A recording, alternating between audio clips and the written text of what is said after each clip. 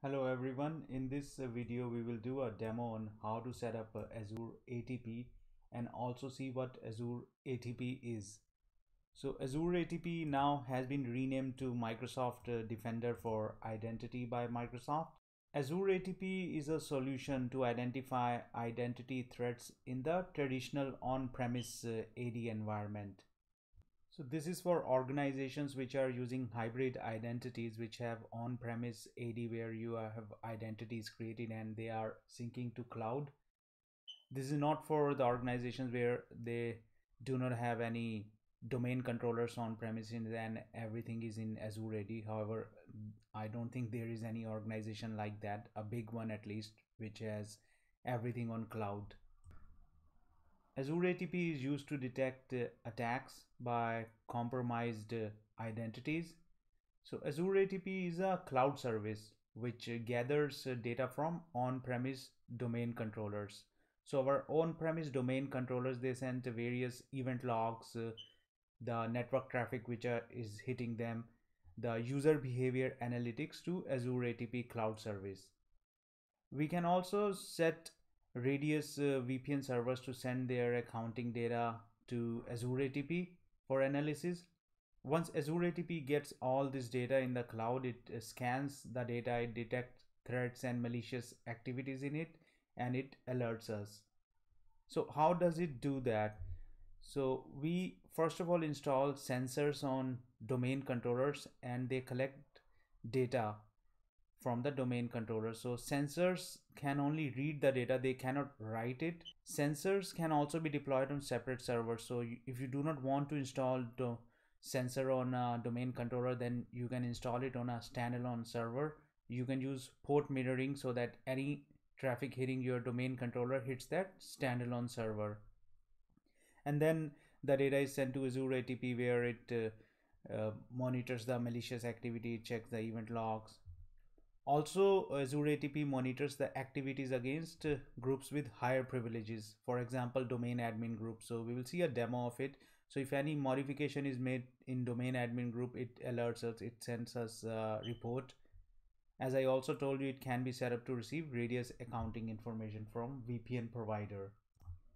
Let us see how the Azure ATP architecture is. So on a domain controller, you install Azure ATP sensor or a standalone server and it passes the information to Azure ATP cloud service.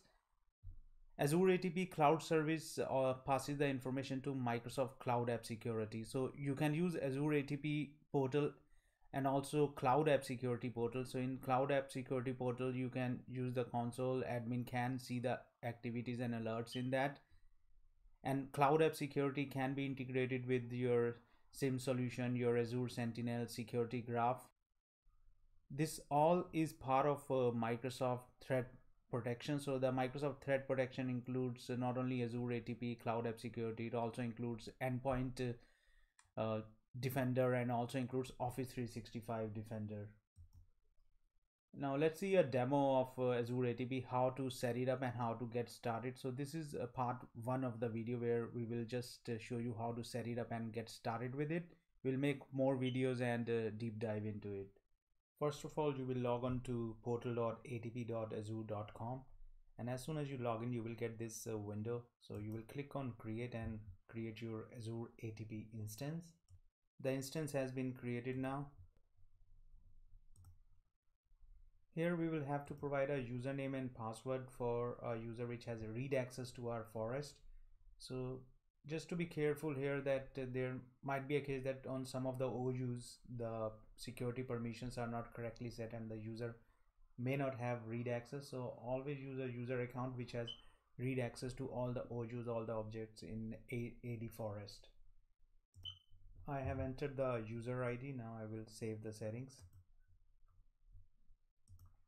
The next step is to download the sensor setup, which we will install on domain controller. So I'm going to download it now. I have copied the sensor file to my domain controller and extracted it. So this is the setup and this is the setting file which will connect it to my ATP cloud service. So we will run the setup on the DC.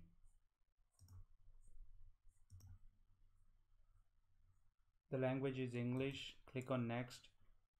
Now it is detecting whether it's a domain controller or a standalone server. So it has detected that it's a domain controller, so that's why sensor is highlighted, not the standalone sensor. So I will click on next, the installation path and the access key. So the access key I will copy from my Azure ATP portal, which is this one, and paste it there. I pasted the access key and clicked on install. So now ATP sensor is installing on DC. The setup is complete. Back to the portal, I could see my domain controller listed here and the service status is running. I refresh the page and now it's showing me you have installed Azure ATP sensor on 1 out of 2 domain controllers, and the health is showing syncing now. Under updates section, we can define whether we want a domain controller to restart when the sensor gets updated, whether we want to do an automatic restart or delay the updates. So here are the data sources: directory service, for which I already set up the account. We can set up a radius accounting for VPN and also integrate it with Windows Defender ATP. So your Azure ATP monitors your domain controllers and your Windows Defender ATP monitors your endpoints, and when we integrate both of them, we can leverage the full power of both services. This is the Cloud App Security portal, and under here if I go to alert, so any alert generated by Azure ATP will be visible here in the Cloud App Security portal. Also, if I go under investigate and go under activity log, here also I will see any activity performed in Azure ATP, so they will be displayed here. So this is how the integration of Cloud App Security and Azure ATP work. I went into my domain controller and modified the domain admin account. So let us see whether we get anything in the report or not, because domain admin account is a sensitive account. And modification to sensitive groups report. So let us view that. So I added 2 user accounts to that group, test1 and test2 user accounts. So here I am getting the report that test1 and test2 accounts have been added to domain admin group.